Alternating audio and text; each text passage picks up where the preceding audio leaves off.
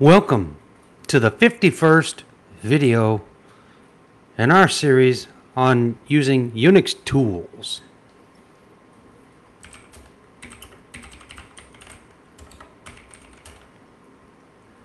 I've completed adding the commands that you should know to this file. These commands were explained in the previous two videos, except for this one. This is one that I haven't shown you. And this is one I haven't shown you. So let's talk about them. If you do the hat key, which is the shift key with a 6, it will move to the first non-blank character on the line. And so on this line, let's say we're here. If we do a hat, we should go to the L, and we do. You can also jump to a particular column number. So if we turn on the ruler, and you could see on the lower right, you see 7, 8, 9, 10, 11, 12. That tells you the column number you're in. 6, 7, 8, 9, that's the line number. So if I wanted to jump to column 27, I can type in 2, 7, and then the pipe key, the vertical bar. And you'll see that will jump me to column 27. To jump to a line number, we already saw that, but let's turn on some line numbers. If we wanted to jump to line 18, we can do a 1, 8, and a shift G. And we'll be at the beginning of line 18. That's shown here. And the hat character is shown here. And the pipe character, or the vertical bar character to jump to a column, is here. Let me turn off the numbers and turn off the ruler. Those switches will be explained in a later video, but I just needed them to show you what's going on. With the commands shown right here that you can see in this file, you can use VI to view or look at any file pretty easily. But, of course, there's more you could learn. Observing is from this cursor to the beginning, and then we learned several ways to add new text. We did the Shift A, which will append to the end of the line. Let's take a look. If I type in Shift A, you notice it goes to the end of the line, and I said press Enter, and you could type whatever you want to type. I is different. If I put an I right here, I, and then I type XXX, you see it puts it right there, right before the cursor.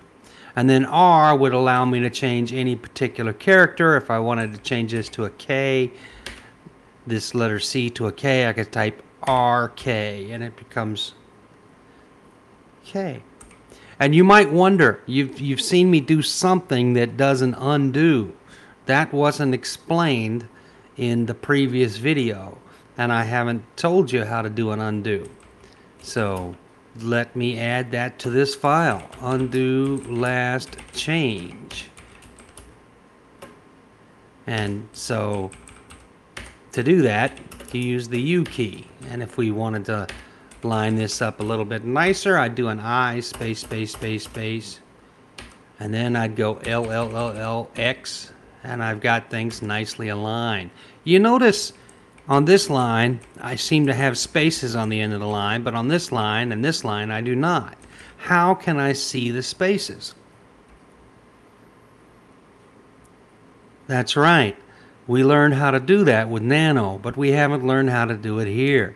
There is a way you can do set list, and now you see the dollar at the end of each line, and it becomes apparent that I could delete those trailing spaces, and then nolist will turn that off. It also will show tabs when you do a set list. You notice here I've used spaces like a good person should. But some people, they're in love with the tab key. And again, you see the cursor jump, but you can't really see the tabs. When you do a set list, you'll see that hat I represents a tab. And then you can do the things you normally would. You could do an I dog and it puts it in there. You can do an X to remove the tab. You can do a U to undo that last action. And we can delete that and put some spaces back in like we should, and then turn off the no lid. Okay, so there you go. We've got a pretty good start. We can add new text. We can remove existing text. We can move around the file anywhere we want to move around. Is that all there is to VI? No, of course not. That's about 1%. So how do I save the changes I've done? I told you last time you could hold the Shift key and do ZZ, but that's going to exit VI. If I want to save the changes but not exit so that I can keep working, but I want to make sure everything in memory is stored on the disk, what can I do? Well, there are several options, but this is the best one. :W bang, or :W exclamation point. You'll notice that whenever I hit the colon, it jumps to the bottom line of the screen and waits for input. And so we have the W, the bang, and you need to press the enter key to make that command go in. If I just press escape right now, that magic command doesn't run, right? But if I do :W bang and I press the enter key, which I'm going to do now, aha, it tells you that it was written, 25 lines, 1,137 bytes were written, and it tells you where they were stored. And it knows the name of the file because when we started, it had a name. What if I want to save to some other file? You can do that.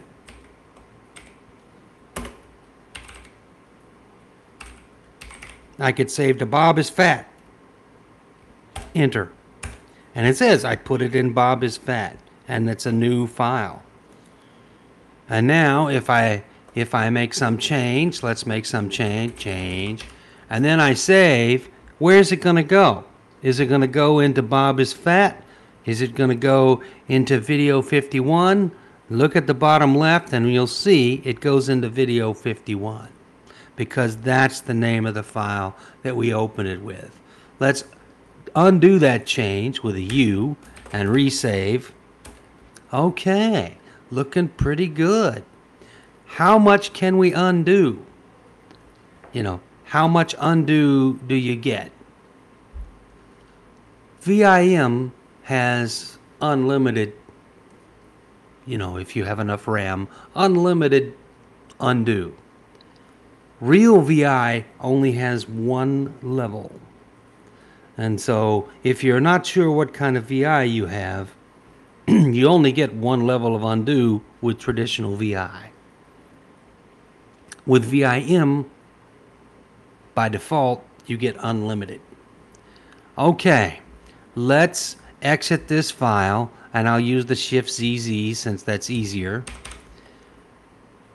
Let's take a look at our files, right? Long listing in reverse order by time, modify time. I want the directory name. Don't look inside the directory, and show me all the files, even the weird dot files. And if I do that, you'll see at the bottom of the screen, here's the Bob is Fat, and here's the video 51. We don't really need Bob is Fat, so we can use RM, the remove command, to get rid of Bob is Fat. Okay, I'm feeling pretty good. But you know what's going to happen. You're going to go into video51.txt someday, and you're going to come down here, and you're going to accidentally hit the wrong key, and maybe, you do a couple of those, and you do that, And maybe, you do that and you say, I don't want this. I want to exit and not save. I haven't told you how to do that. How can you exit and not save? Exit and forget any changes. Do not modify the data on the disk. There are several ways. The safe one, use the colon and then say quit and use the bang. The bang says, I really mean it. Don't ask me any questions. Don't ask, are you sure? Just do it. And then press the enter key. Colon, Q, bang, and the enter key. And if we look, you notice the old modified time was 1633.